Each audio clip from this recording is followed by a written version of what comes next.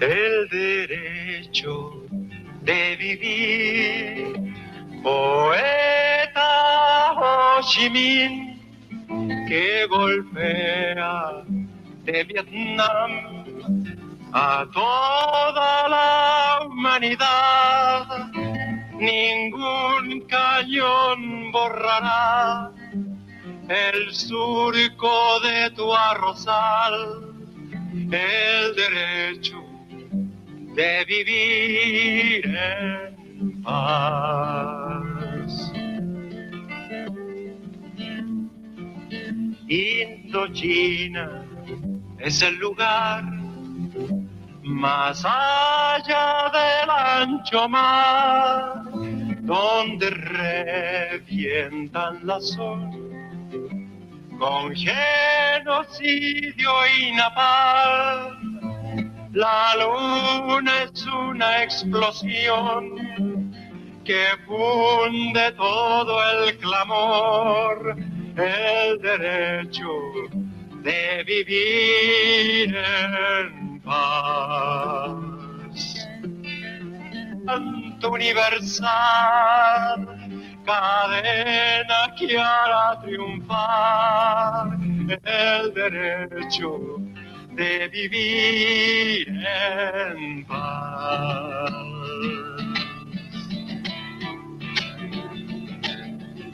La la la la la la la la,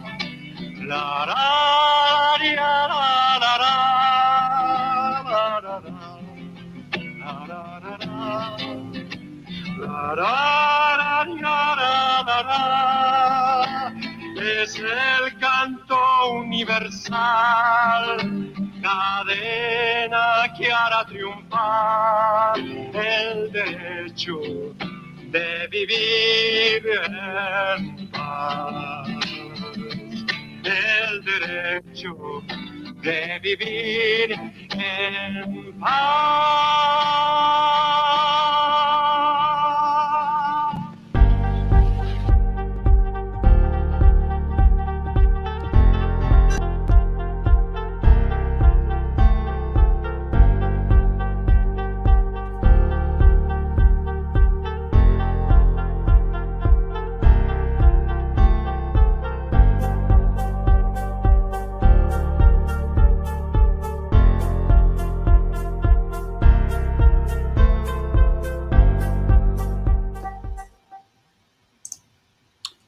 Welcome, friends and comrades, to another interview hosted by the Midwestern Marx Institute for Marxist Theory and Political Analysis. You just heard El Derecho de Vivir en Paz, a 1971 song by the socialist Chilean singer Victor Jara, which was dedicated to Ho Chi Minh and the heroic struggles of the Vietnamese people against imperialism. The song sets the tune nicely for today's conversation on Ho Chi Minh, the new Cold War on Russia and China, and the developments of a new pink wave in Latin America, all of which will be discussed with our wonderful guest, Comrade Vijay Prashad, whom we will now introduce. Vijay Prashad is an Indian historian, editor, and journalist. He is the chief editor of LeftWord Books and the director of the Tricontinental Institute for Social Research. He is a senior non-resident fellow at the Chongyang Institute for Financial Studies in Renmin University of China. He has written more than 20 books, including The Darker Nations, The Poorer Nations. His latest book is Washington Bullets, which comes with an introduction by Evo Morales.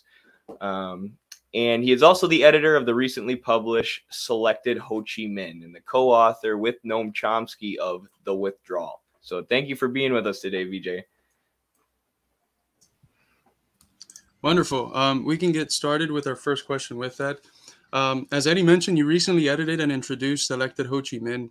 One of the things you have always emphasized is the artificial binary a lot of the Western left uses to think about the developments of Marxism. For instance, in the West is where the theory develops out of, and in the East, it is where it gets applied. Here we have a schism splitting theory and praxis from each other.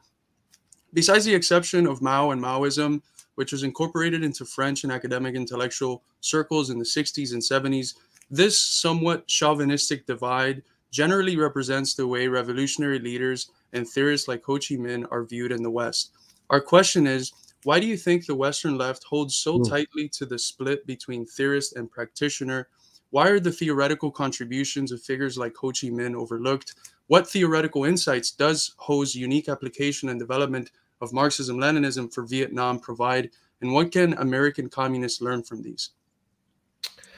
It's great to be with you. It's terrific that you have a Marxism Institute, which is called Midwestern. That's a terrific development. I'm really happy that you're also publishing books. That pleases me a lot.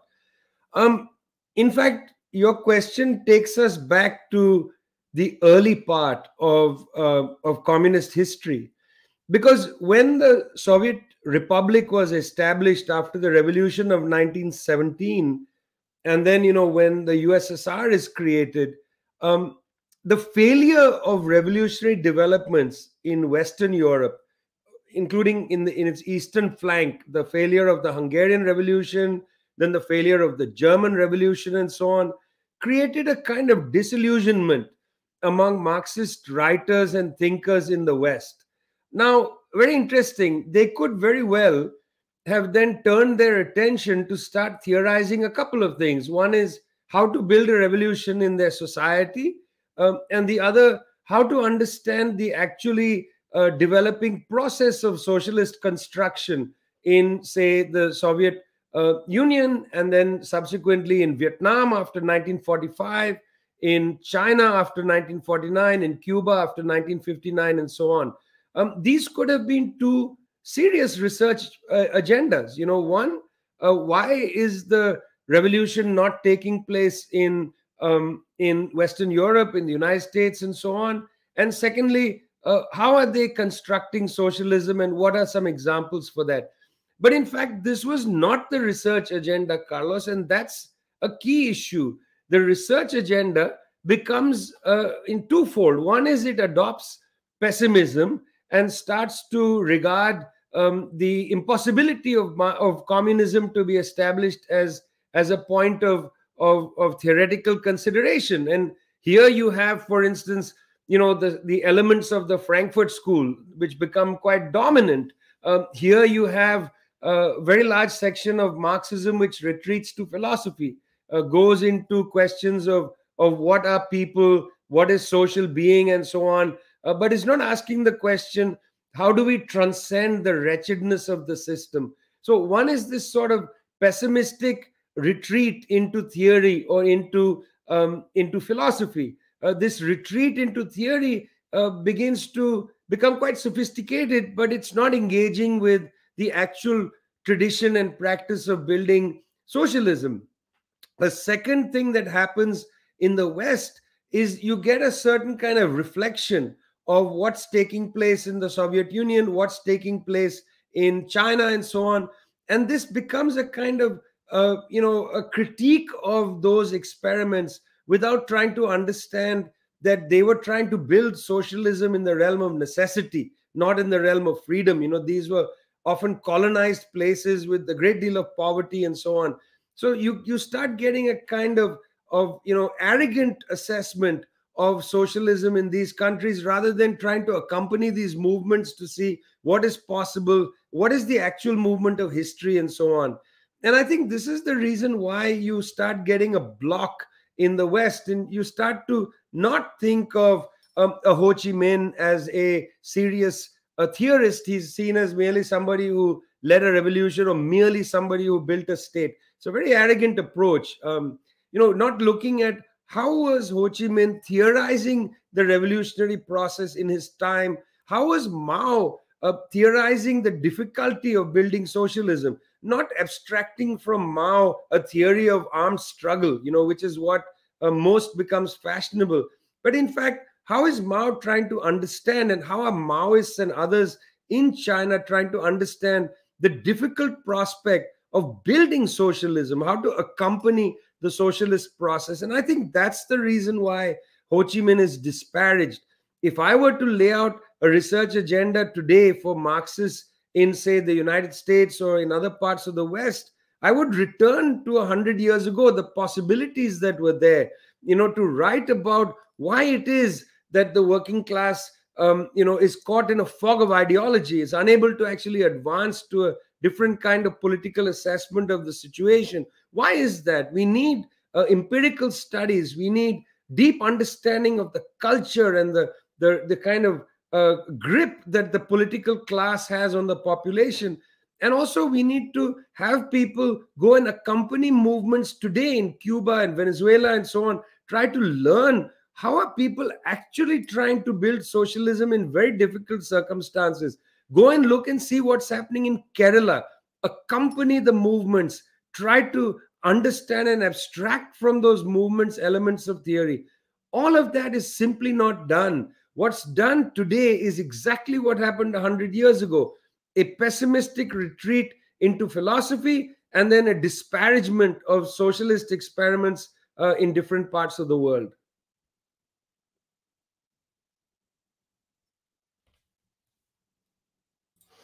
Wow, thank you so much for that answer.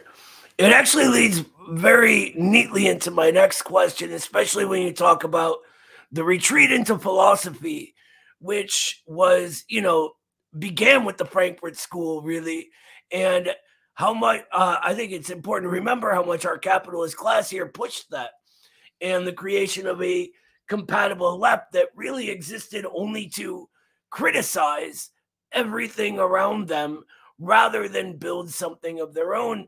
At Midwestern Marx, we often talk about how in the West we seem to have ignored the 11th thesis on Feuerbach or misunderstood it when we don't ignore it. Anyway, it leads me to my question, which is, with the current new Cold War against China and Russia ramping up, there's so much misinformation flying around us and more not real socialisms than I've ever been able to shake any number of sticks at. One of my favorite things you've ever said was that you're a lot more interested in what Chinese Marxists think of Chinese socialism. So really, my question is, what do Chinese Marxists think of Chinese socialism? Do you know what the general debates in China are going on right now? And how can we non-Chinese learn about them? Well, firstly, I should say that I didn't mean that in a way that non-Chinese Marxists must not look at what's going on. But it's interesting to also look at what the Chinese debates are. So a few years ago, before Xi Jinping was elected to be the head of the Chinese party, a leading Chinese Marxist intellectual by the name of Chen Enfu came to India, came to Kerala, and delivered a very important lecture where he tried to map out the 9 different dominant schools of thought in China. Noah, you might be surprised to learn that most of those schools of thought were not Marxists. They were even Jeffersonian liberals, they were neoliberals, they were liberals, and so on and so forth. One variant of liberal after the other. Liberal, of course, being an extraordinarily wide ranging term, doesn't capture the essence of what's being talked about, because after all, a neoliberal is hardly liberal in any respect. They are willing to use terrible force against people to exercise their agenda.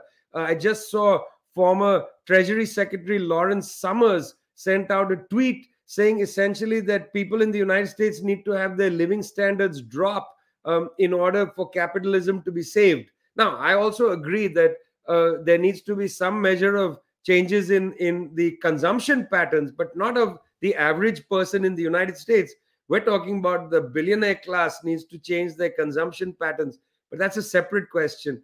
The principal point I want to raise here is this point about, you've got to get a sense, I suppose, that there are these debates in China where a large section of people are coming from a liberal standpoint. Well, then you've got Maoists, you've got orthodox Marxists, you've got what Chen Enfu says he is, which is a creative Marxist. And frankly, who doesn't want to be a creative Marxist? So the person that did the mapping exercise says that he's a creative Marxist and the others not so creative, and so on. There are a range of opinions. I mean, Xi Jinping, for instance, has been, the leader of the Communist Party of China, where there are 96 million people in that party.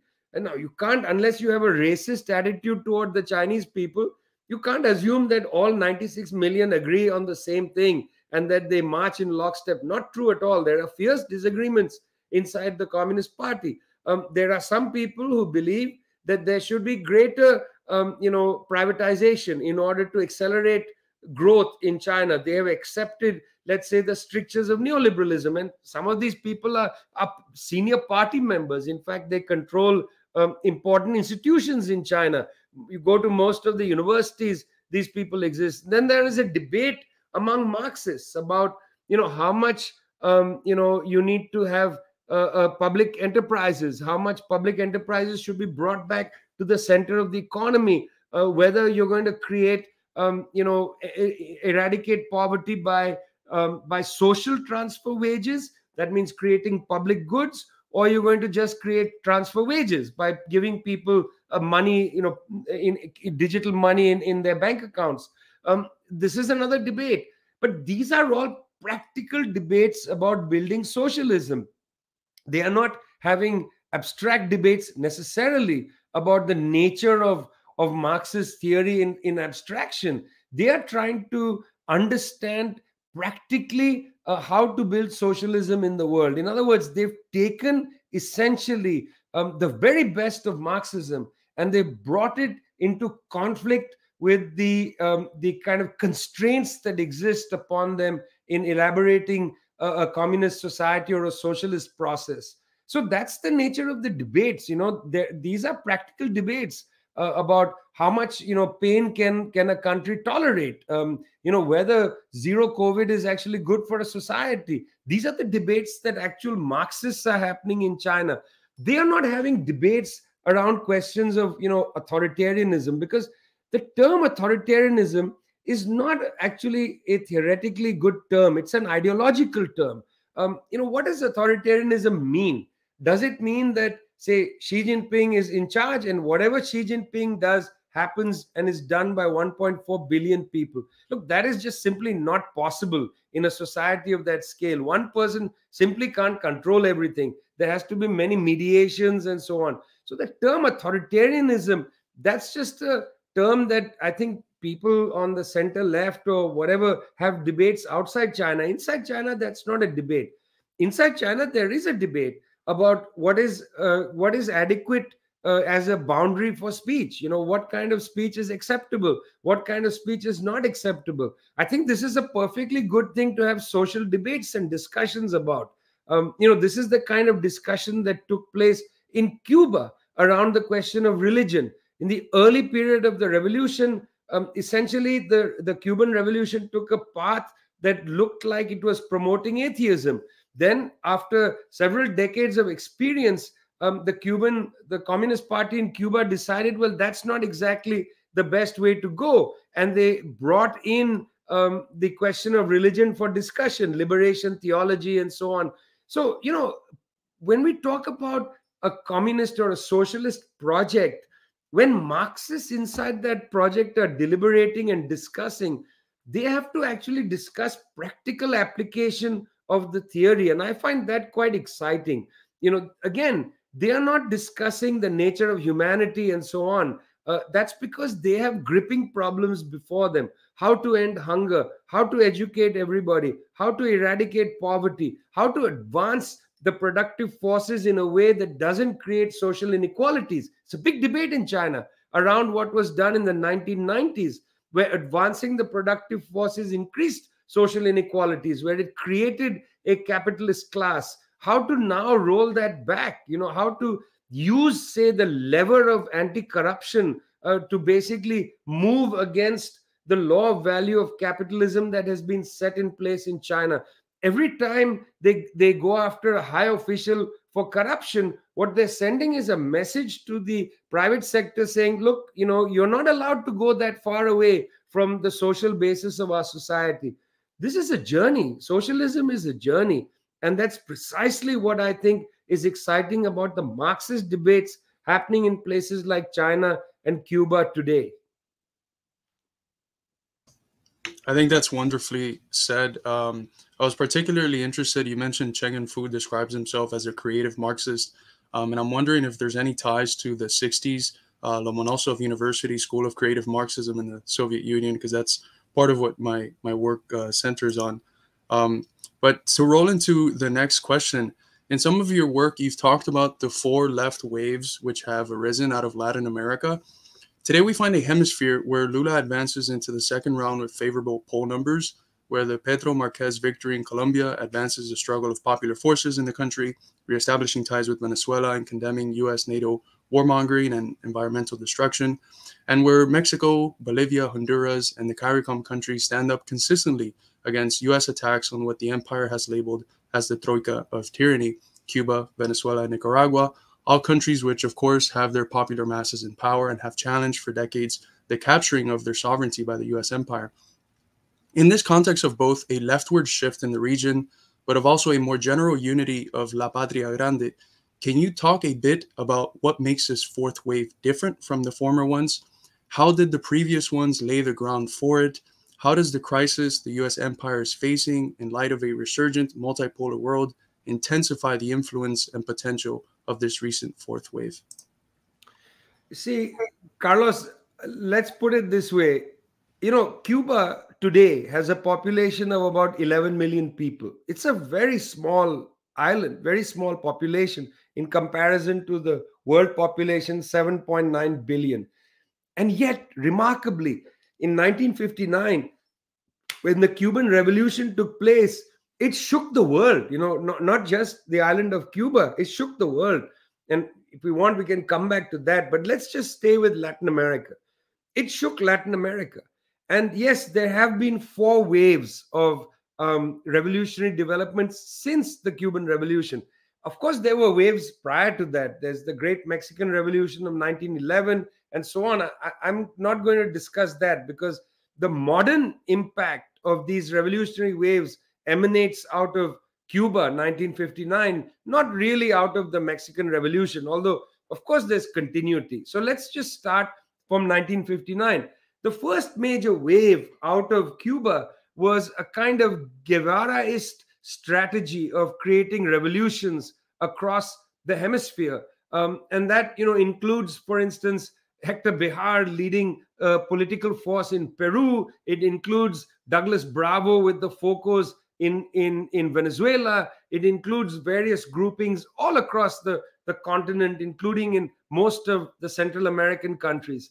Well, these developments were smashed by the use by the United States of sending the military out of the barracks in almost all of these countries. From Brazil in 1964, that coup that lasted 21 years, out to the coup against the people of Chile. We began with Victor Jara. Victor Jara next year, 50 years since his murder, his assassination, but also 50 years since the coup in 1973 against the Popular Unity government of Salvador Allende. So the first phase of counter-revolution was setting in play militaries out of the barracks, including through a project known as Project Condor, Operation Condor, to go after the Guevaraists that, you know, were inspired by the Cuban Revolution. That was the first wave. The second wave develops in the 1970s.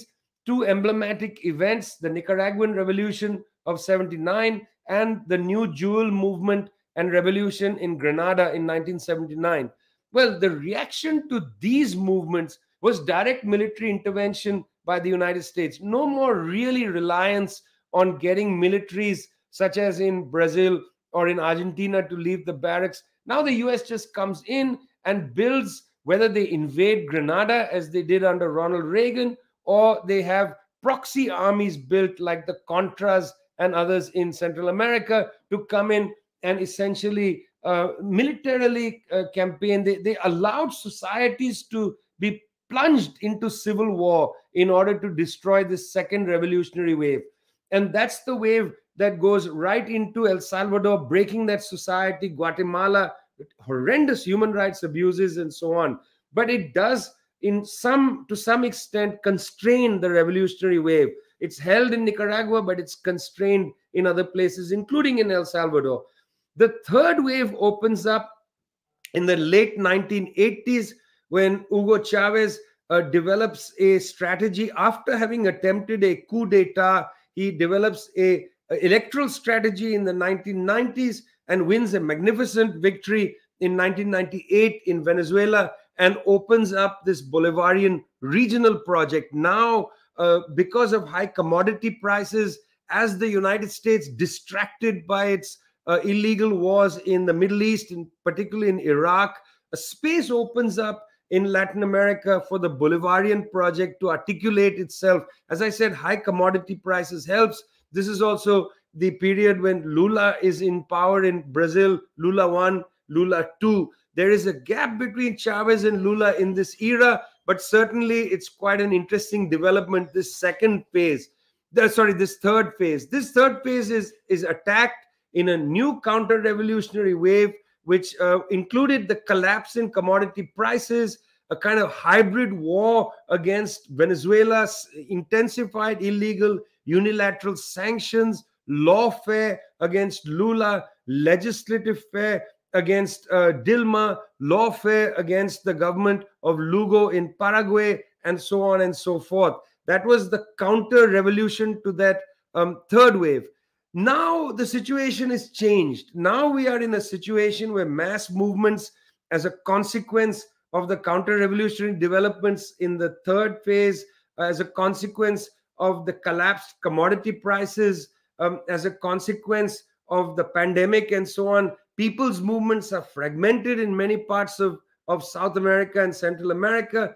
And what you have now is the possibility, the maximum possibility of social democratic or center-left forces coming to power. There's no surprise, therefore, that you're going to get, say, a Gabriel Boric come to power in Chile. Very narrow, agenda, but also a very narrow frame of possibilities for any government that comes to power there. We're seeing that across the border in Argentina. Great convulsion within the ranks of the ruling alliance between, say, the center-left or the left Peronists who are with Cristina Kirchner, and then the more right section with Alberto Fernandez. But you also have surprises. The surprise victory of Gustavo Petro and Francia Marquez in Colombia is something to behold. A wretched oligarchy in that country has not had a left or even center-left or even liberal government since 1810, when Colombia was founded. And here comes Petro and Marquez, and they're doing a very good job moving as much of an agenda as is possible, including, as you say, normalizing relations with Venezuela, but much more than that, trying to complete the peace process, not only with the FARC, which was already completed in the Havana Accords, but now with the ELN. So we are in a new period where even Lula is much more radical than he was in the 2000s. He likely will win on October the 30th. Brazil is a very conservative country, so you can't expect a lot. The Congress is going to be controlled by the right, the so-called Central. They'll control the Congress, but Lula is going to move a regional agenda.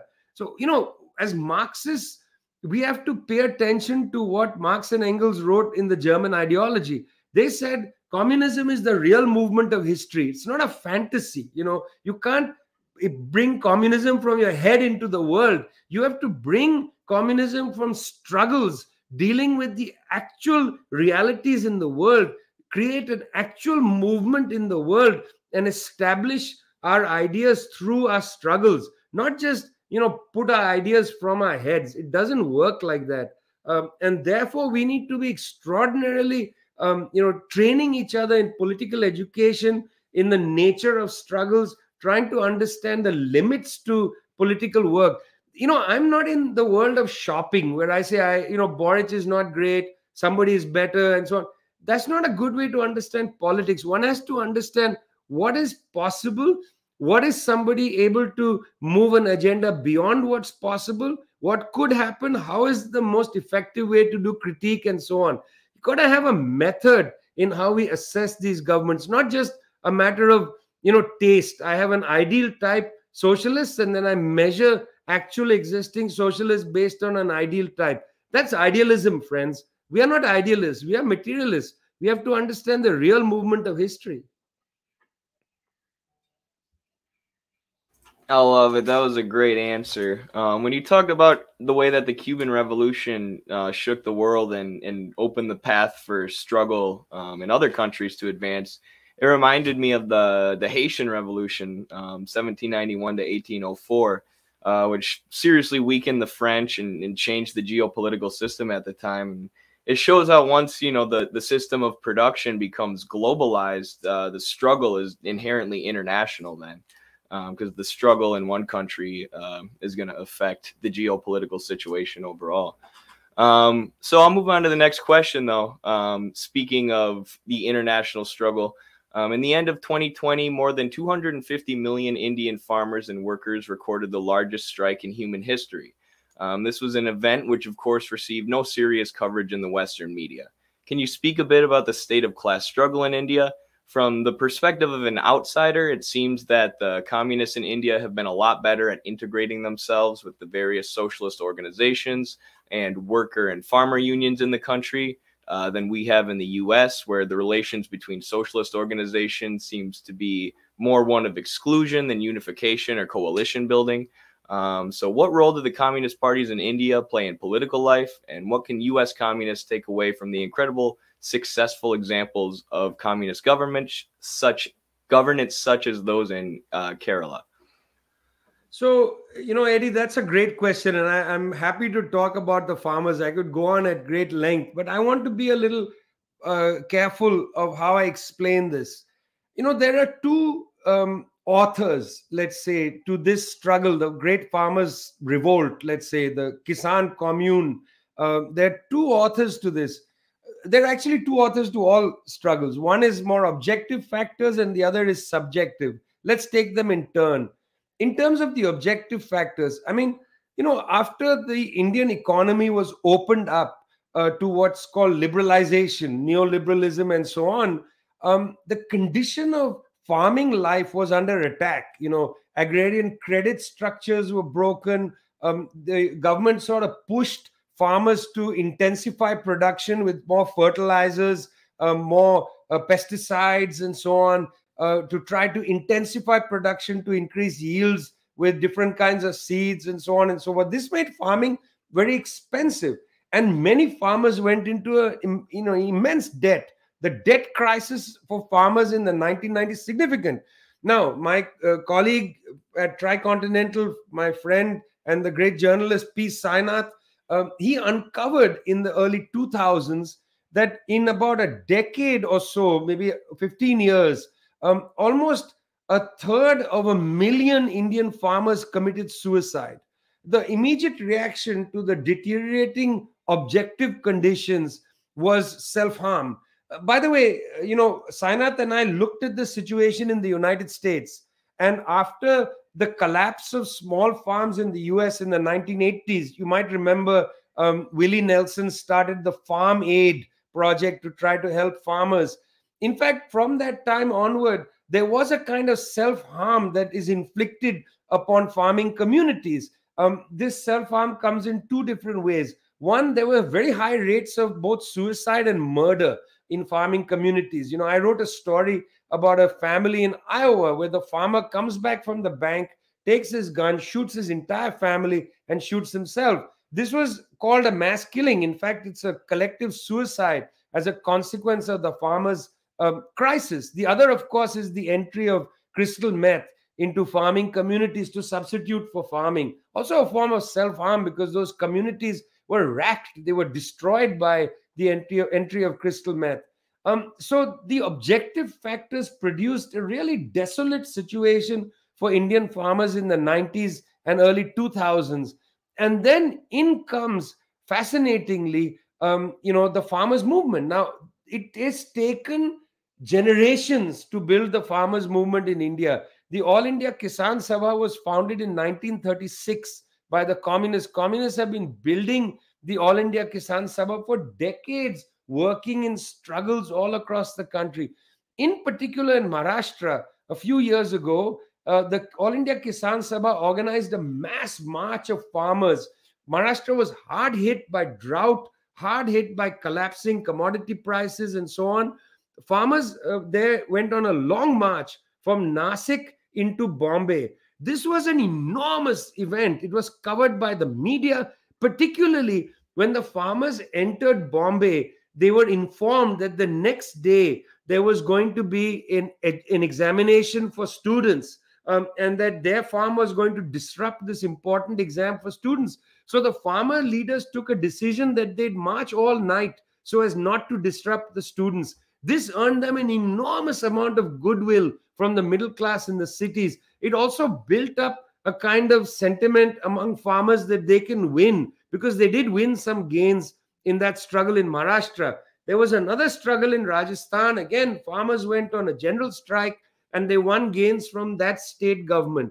Well, when Mr. Modi decided to go put the whip against farmers with 3 farm bills, 2 things happened. One is the objective condition of farming was already deteriorating, already in a terrible state, and they simply didn't want to see the Uberization of farm life. They did not want to allow that. And subjectively, the victories in Maharashtra, the victories in Rajasthan, the work of the All India Kisan Sabha, the farmers' union, which is built and developed by the communists, their communist links with community organizations, with other farmers groups and so on, they gathered together and they conducted this major farm strike, and they made Mr. Modi withdraw those farm bills. One of the few political defeats suffered by Modi. But here I want to caution things. We in the left are very good at building these struggles, winning essentially this battle in the class struggle or that battle in the class struggle. But comrades, here's the difficulty. Shortly after the victory, there was an election in the state of Uttar Pradesh, the largest state in India. Some 250 million people live in that state. It is a base area for the Hindu far right of Mr. Narendra Modi, the Prime Minister of India. It's a real base for him. And as I said, it's the largest state in India. Well, the entire western part of that state participated one way or the other in the farmers' struggle. But after the struggle had been won, farmers went back home and they re-elected the party of Mr. Modi to governance. Now, I have personally had this experience before in 1989 while canvassing for my comrade Subhashini Ali under the red flag, the communist flag, to be a member of parliament in the town of Kanpur, which is a working class town. I remember going from house to house in these working class mill areas where farmers would tell us, listen, comrade, factory workers would tell us, listen, comrade, we are with you when it comes to strikes. We are with you in the workplace, but we're going to vote for the Congress when it comes to elections because they give us electricity connections, they give us water and so on, the kind of patron-client money relationship of democracy. We have to have a serious discussion about how bourgeois democracy is so inflicted with money that even if we build mass capacity in major struggles, to translate that into a political victory is very difficult. By political, I mean an electoral victory. It's very difficult. We have to come to terms with that. Bourgeois democracy serves a penalty against the bulk of people. Even when they are organized and winning mass struggles, they are penalized when it comes to bourgeois democratic elections. And that's what is part of the unfortunate experience of the farmers' struggle. Well, I could sit here and talk about the farming struggle for hours and hours, especially with how important it is right now concerning the plans of the WEF and all that. But for the moment, let's just shift over to the U.S.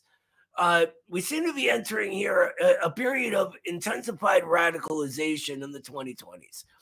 Everywhere you look, everyone is questioning capitalism, questioning war, questioning really what our ruling class even tells us reality is. So often, though, they end up sort of missing the mark or just coming up with radical sounding ways to support imperialist organizations like the Democratic Party and things like that. So my question to you is really, what's up with that?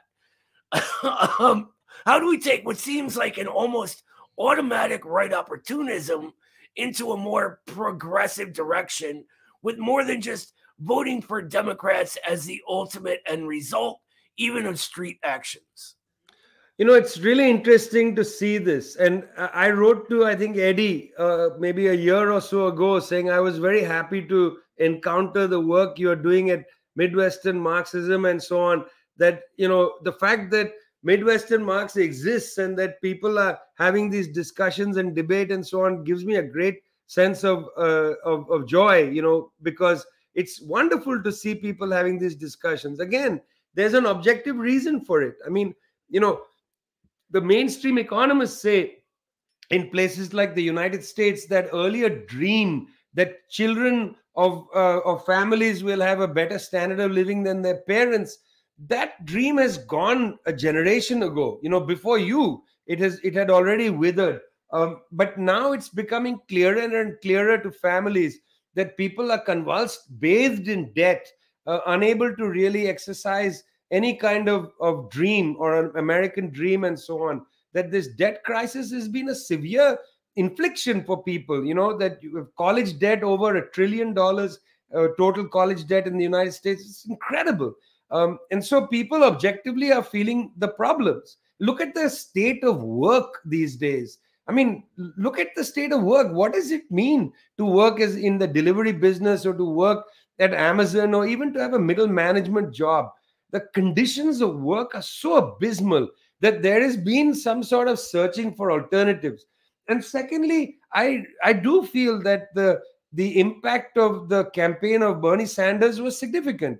Now, I may not agree with Mr. Sanders on everything, but he certainly ran an impressive campaign where he talked about the practical possibilities of some kind of socialism in the United States. He put on the table the fact that education need not be commodified, that you could have education be an entity that comes out of the social wealth. You can have higher education institutions. You don't have to commodify that. He put on the table the possibility of having public transportation decommodified. I mean, all of this is important. It started a conversation and it radicalized. That's what often happens. Out of the Bernie period, you got the emergence of the Democratic Socialists of America. You got to pay attention to the fact that all these discussions, all these developments are taking place without a historical link to past, communist or left-wing traditions in the United States, because those forces had been deeply weakened and were not able to influence these developments. So you're going to have all kinds of chaotic things happening. People are like magpies, drawing ideas from here, there, everywhere. That's why you see in the DSA a range of opinions that exist and so on. I just think this process must be accompanied. Let's see where it goes. Let's try to provide some sort of intellectual discussion here. Let's try to give people new things to read. Let's try to deepen their assessment of what they're understanding, deepen their own struggles that they're involved in, and so on. So that, for instance, this wave of struggles in Amazon and Starbucks and whatnot don't once again be hegemonized by the kind of business unionism of the AFL-CIO, but they have a different kind of progressive socialist direction, perhaps more oriented to the communities, that in which they live and so on and so forth. So, I mean, in that sense, all I can say is that I think it's for reasons of the deterioration of life in places like the United States, but also it had to do with this subjective, factor, which is the campaign of Mr. Sanders, the kind of development of these new groups. And I would say to you, I mean, in the Institute, you play an important role because you are able to, in a sense, amplify new debates and dialogues with people who are being radicalized and brought into the movement. It's silly to assume that people enter these movements, become part of these forces fully formed. Come on, when I was young, I came into the left without having read anything. I came into the left through the protest movements, through struggles, getting involved in the student movement and things. I later read books. I didn't read the books and then come to struggles. Very few people do that. Most people come the other way around. I was far more interested in punk rock music than I was in, Karl Marx. Later, I understood the importance of reading Marx and so on. For me, radicalism came from, a lot of it was from California punk rock, from the Dead Kennedys and so on. That's where I got my radicalism. Later, I read Marx and got more serious about the battle of ideas and so on. You are at an advanced position in a platform like Midwestern Marx. You can provide people with direction that might interest them and might amplify and stimulate new kinds of debates and discussions.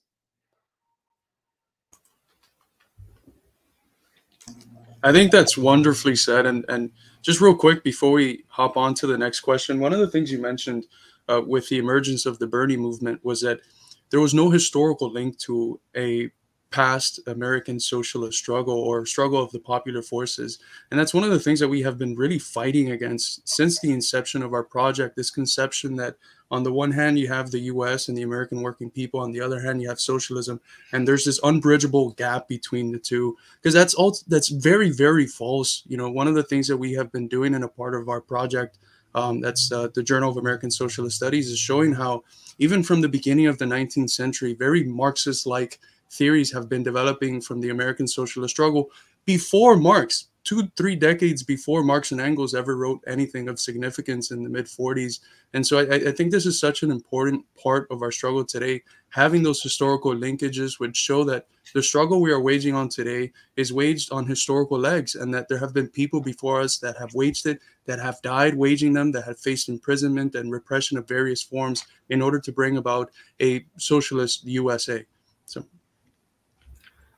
Yeah, and when you talk about the radicalization of Bernie, or the radicalization of a lot of people who were drawn to politics by Bernie, I think practically we've been trying to push people to just raise the property question, you know, go to protests, go to places people are organizing, and raise the question of property and of socialism, and point the critique at capitalism. And Carlos and I were both heavily involved in the Bernie campaign, and, you know, saw a lot of people who were able to radicalize out of that. So yeah, I guess that leads us into our last question then. I think one of your most memorable lines of yours that we're constantly referring back to is "You live on the other side of imperialism," which was a reply to a comradely exchange with Professor David Harvey in light of an American left which buys into the lies of empire, whether related to Cuba, China, or Russia. What role do you think living on our side of imperialism has played in developing these forms of compatible Marxism or compatible leftism, which always seem to oppose the construction of socialism abroad and to parrot State Department talking points about any project struggling against imperialism? Well, look, I have great respect for David Harvey and for all his contribution to Marxism and so on. But when I did read the book that we were talking about that day, I was actually surprised by his assertion about the end of imperialism.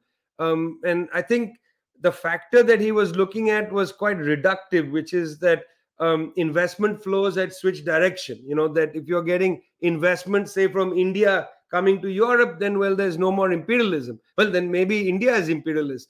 I thought that was a little reductive. The question of imperialism can't just be restricted to, you know, the direction of investment flows, foreign direct investment. That's not the best metric. Anyway, look, you know, the question of which side you are on is not as relevant as what you're doing. You know, I mean, that to me is the main issue. Right now, the island of Cuba has just been struck by Hurricane Ian. Situation is grim. The electricity grid is in trouble and so on. The US government under Biden not only is maintaining the normal blockade of Cuba, the normal blockade set up in the 1960s, but is actually also maintaining the kind of intensified blockade put in place by Donald Trump. 243 measures of sanctions. They've maintained Cuba on the state sponsor of terrorism list. All of this makes life in Cuba difficult, makes it difficult for Cuba to do normal commerce and trade. These are all illegal sanctions, by the way. They don't have any validity in international law, anything like that. But the US is essentially throttling Cuba. Now, if you live in the United States, I would say a principal place of action is to get the US government to at least remove Cuba from the state sponsors of terrorism list. This struggle against the throttling of Cuba is a great place for young people to develop an understanding of imperialism. I mean, Cuba is only 11 million people. It exports doctors, for God's sake. It doesn't export terrorists. You want to put a country on the state sponsor of terrorist list? Put Saudi Arabia on that list. After all, those who attacked the US in 9/11, most of them were Saudis. But Saudi Arabia is not on that list. Cuba is on the list. Cuba, which sends doctors all over the world and has given its 5 vaccines for COVID basically free to anybody outside the world. So this is a great example to see what the actual reality of imperialism. There's no other way to understand US policy regarding Cuba than through the framework of imperialism. There's no kind of liberal explanation for this. You've got to have a much harder explanation, which is the Marxist explanation of imperialism. And if that's the case, well, building struggles to defend the rights of the Cuban people to have sovereignty and dignity, I think that's a tremendous way to build a new kind of left energy in the US that will break from the tired debates that had been there for a century, about like whether, a socialist country is actually socialist or is it state capitalist. I mean, those dead boring debates, has China restored capitalism? For God's sake, grow up, guys. We have a world to win. We don't have a world to define. The point isn't to have a more accurate definition based on your premises. The point is to win the world. And you're not going to win the world by having those kind of debates. Right now, if you are a person on the left inside the United States, I think building pressure on the US state to stop the war against Cuba, I think is a key part of your own practice of building, amplifying, strengthening your own political of will. One of the limitations of the campaign of Bernie Sanders is it completely ignored foreign policy. And therefore, you then get these kind of post-Bernie politicians like AOC who have no clue when it comes to things happening around the world. You often see them say rather shallow things about places around the world. You've got to bring a consideration of the US government's foreign interventions and so on into the emerging socialist current in the United States. Otherwise, it'll become a kind of socialist imperialism. And, the world just can't afford that. I think that's wonderfully said. I was wondering if you had time for just one more question. So we recently saw the 20th Congress of the Communist Party of China, where Xi Jinping affirmed that our experience has taught us that at the fundamental level, we owe the success of our party and socialism with Chinese characteristics to the fact that Marxism works. And I think that's a very different spirit from the Marxism that you find in the West. That's, as you mentioned, pessimistic, but also divided, separated from any sort of revolutionary praxis. In the context of a decaying empire, like the one that we have today, which has, it seems like it's continuously failing to in its proxy wars, whether against Russia, against China, in Latin America. What do you think the future looks like for the current geopolitical arena that we're in? Because it seems like the folks leading the US are okay with collective nuclear destruction insofar as it means they can try to continue securing their global imperialist hegemony. So what do you think? Well, look, I don't want to end with anything quite gloomy, but certainly I agree with Chomsky that the US ruling class is a wretched ruling class that's willing to destroy the Earth system to maintain its power. I think that's, you don't need, that's a fact. This is not a statement I'm making that's not a fact. They deny climate change, for instance, almost totally. They are refusing to enter into arms control talks with the Russians and with the Chinese and so on and so forth. I mean, this is a really destructive ruling class. But because it's so destructive and because it's so empty of ideas, vacuous, mediocre ruling class, mediocre politicians, because of that, it opens a lane for bright young people like yourselves to go out there and articulate better ideas, germinate new kinds of struggles and so on. I mean, now Mr. Biden has said that his government wants to end hunger in the United States. Now, after China has already abolished absolute poverty. Now the United States says we are interested in abolishing hunger. How are they going to do it? With more NGO privatized forms of charity? It's not going to work like that.